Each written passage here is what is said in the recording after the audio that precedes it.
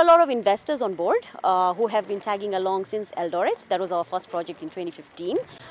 They've bought in Eldoret, they came and bought in Unity West, which was the second project, and now they've come along in Unity East, and we are super grateful for them to be coming on board all the time.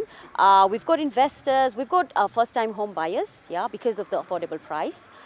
Small families, people who want to come and live here. We've also ventured into the diaspora market. And we have almost like in Unity East development, almost 45% of our clients are the diaspora.